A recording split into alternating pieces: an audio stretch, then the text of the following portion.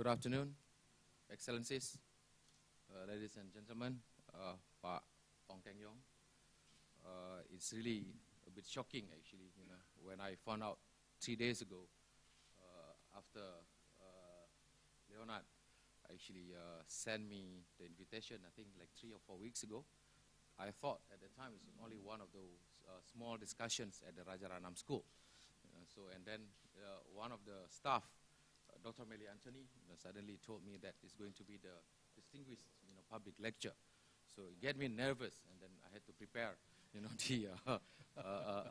text, to read, because I always get nervous if I have to talk about, maritime affairs, in front of my mentor, actually, Pak Kwa Chong Guan, because, he knows the subject, more than any other else.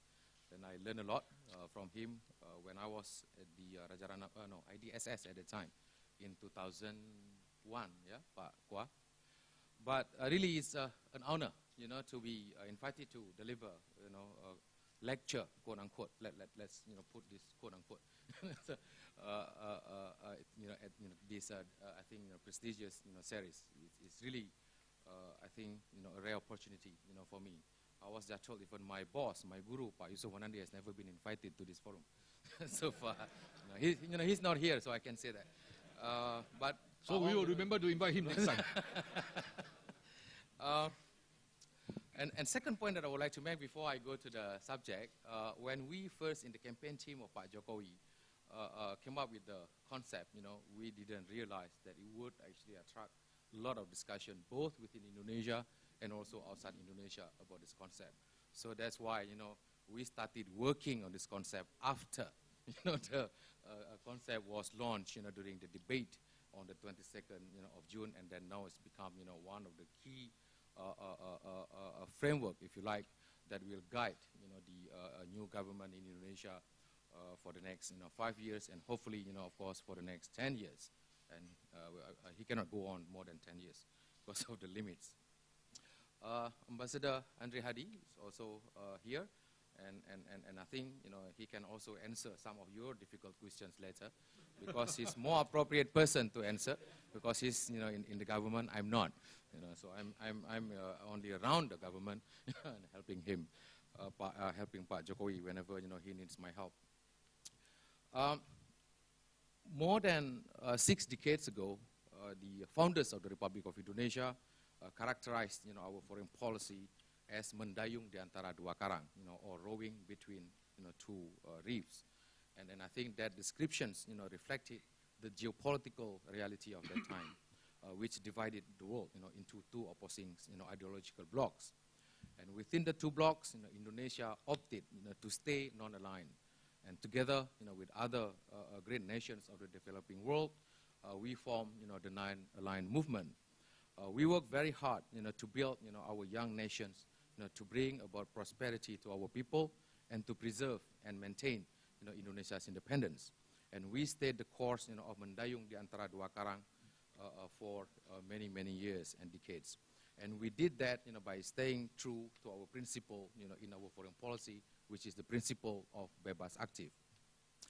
That divided world, came to an end, with the collapse, of the Berlin Wall in 1989. And much has happened, between that day and today, yet the peace dividend did not really, come forward. Our dream of a benign world, our desire, for a just world, and our craving, for a more peaceful world has not been fulfilled, with the end of the Cold War.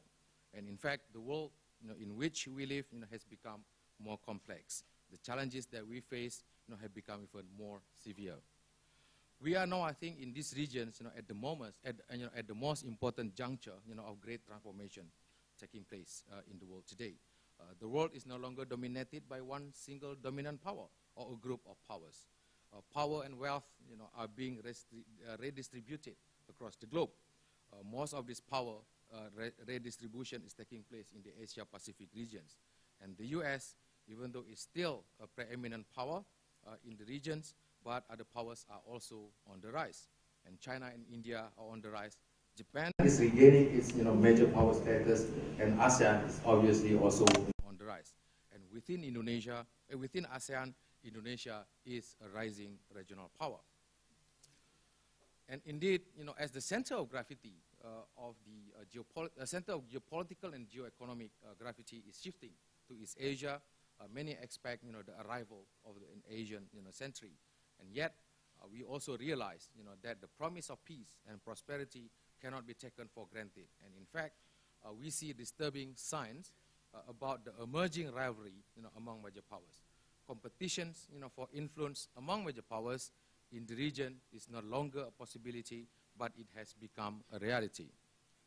So Indonesia is aware, of the growing importance of the maritime domain for the future prosperity and stability, of the regions.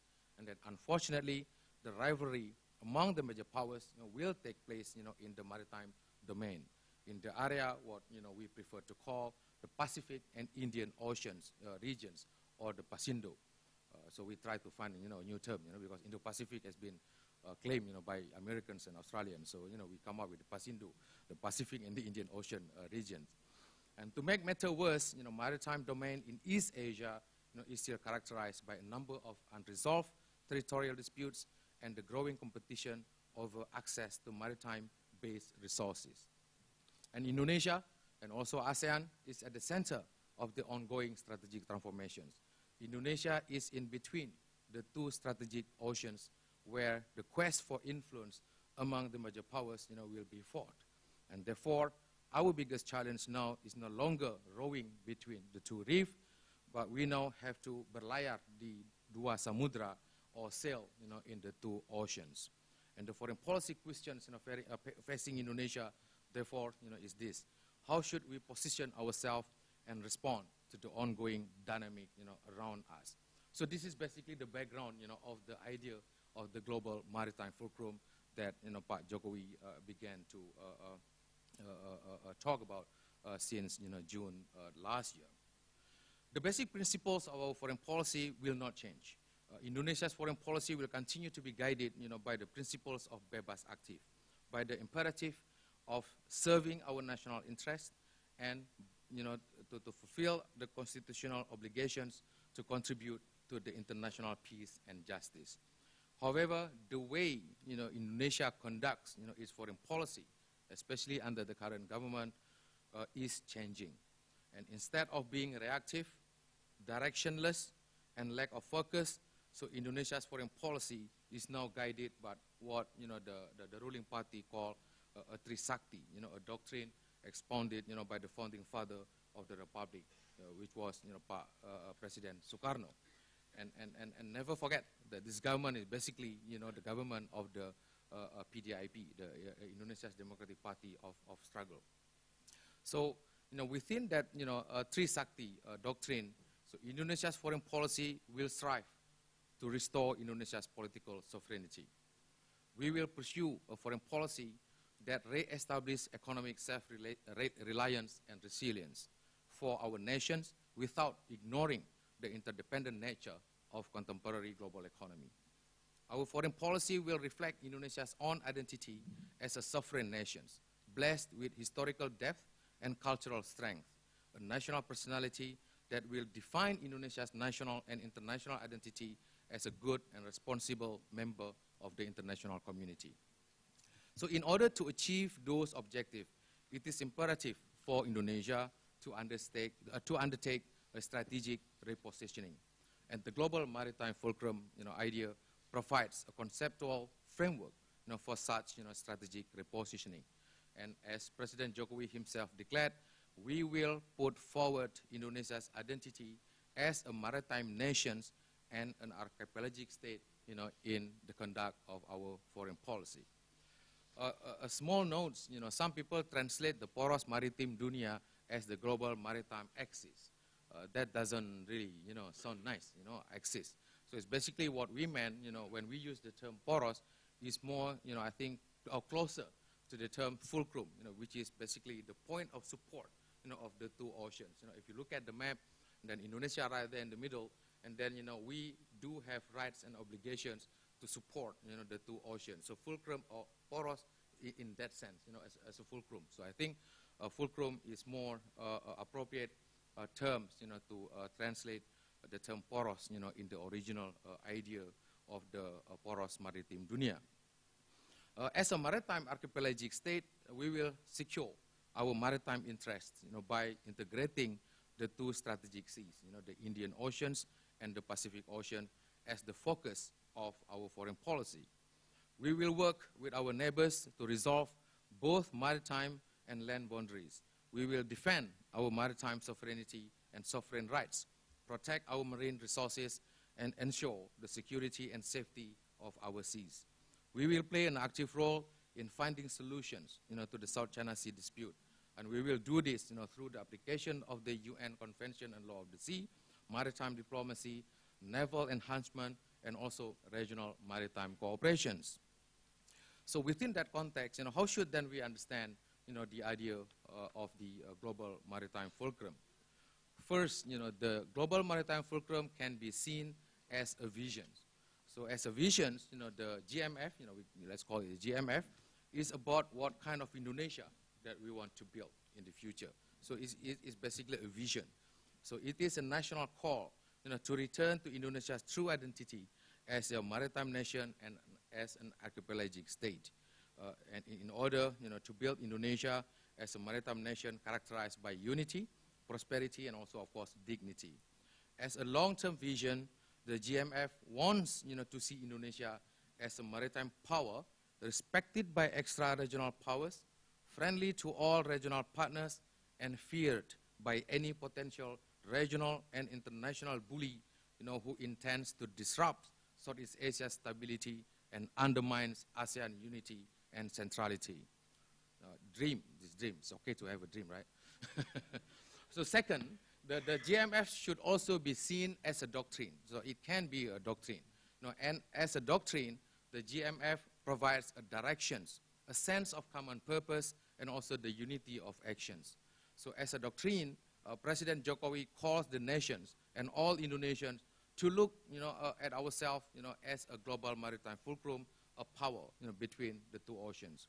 And this doctrine emphasizes the geographical, geopolitical, and also geoeconomic reality of Indonesia, whose future depend on and will affect the dynamics of the Indian and the Pacific Oceans. And third, the GMF can also be seen as a set of, development agenda.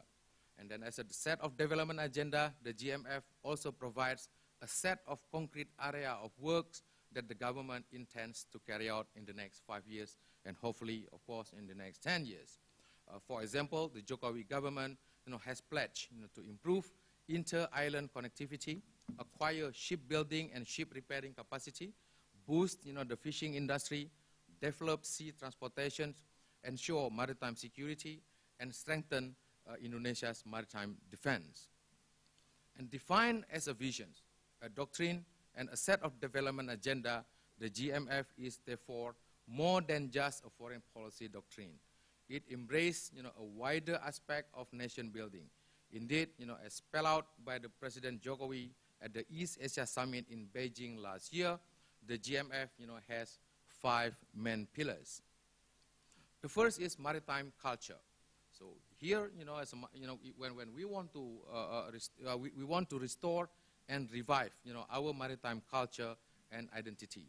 As a country with more than 17,000, islands, Indonesia needs to realize and understand that its identity, prosperity, and the country's future will be defined by how we manage the oceans. We should learn, relearn, and unlearn everything about the sea. We should teach our children and grandchildren that the sea is not a mystery, but an opportunity. We will teach our children and grandchildren that the sea is not to be feared, but to be embraced. And I think this is a very important aspect of education programs in this area, for Indonesia, because even my children no longer remember how to sing a very old song that, I think my generation and Pa Andi's generation are familiar with. That we were taught in the past that, our ancestors are actually, the seafarers, people of the sea. Nenek moyang kami adalah orang pelaut. And no, it's actually, I don't think that many kids, love, swimming. So we need to revive, that, a maritime culture in Indonesia. Second is maritime resources. That's the second pillar of this global maritime fulcrum. Is maritime resources. We will utilize, preserve, and secure our maritime resources. We will focus on ensuring our food sovereignty and security. We will empower our fishermen, as main pillar of food security and food sovereignty and security. Our marine resources will be used for benefits of the Indonesian people. So the third pillar is the maritime infrastructure. We will prioritize, the development of maritime infrastructure and connectivity, and we will focus on building what Pak Jokowi called as the tol laut, or the sea highway, the sea toll. Is basically, the plan, to connect all those islands, through the developments of port and ships, and the deep sea port, logistic, shipbuilding, and also maritime tourism.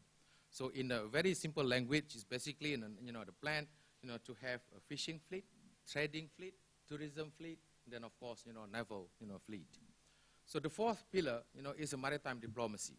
So we appeal to our partners, across the regions and also in the world to intensify maritime cooperations. We will intensify our diplomacy to seek support from regional and international partners in our efforts to build Indonesia's maritime infrastructure. We will ensure our maritime sovereignty by speeding up the negotiations to resolve border delimitation problems with our neighbors, boosting the security of our outer islands, and securing our maritime resources within our territorial waters and the exclusive economic zones. We will also work with our partners to manage, and seek solution to the territorial and maritime disputes in the regions. We will work with our friends and partners, to eliminate sources of maritime conflicts and frictions, such as illegal fishings, the breach of violations of sovereignty, territorial dispute, and environmental damages, to the sea.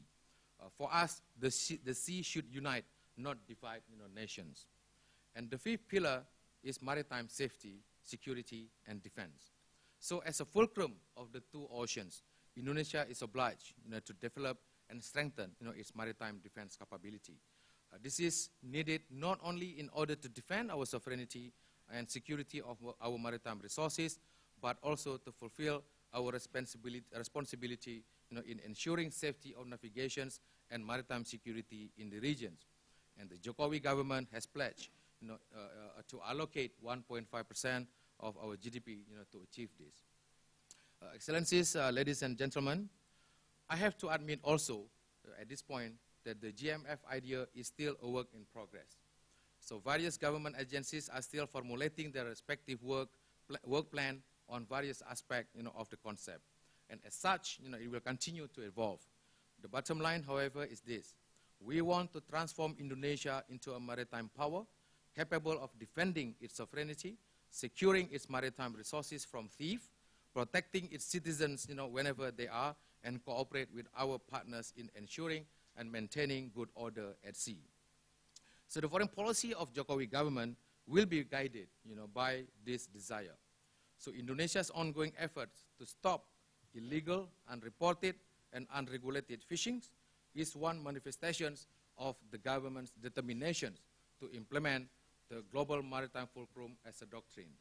Indonesia's active economic diplomacy through bilateral and multilateral platforms reflect the government's efforts to implement the global maritime fulcrum as a set of development agenda. Before I conclude this lecture, so allow me to address one last point.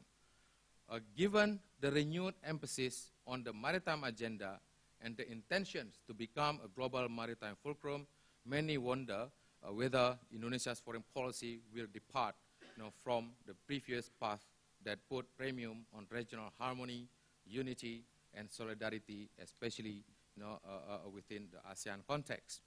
So the question is really, and I think a lot of people associate me with all these ideas that Indonesia will quit ASEAN.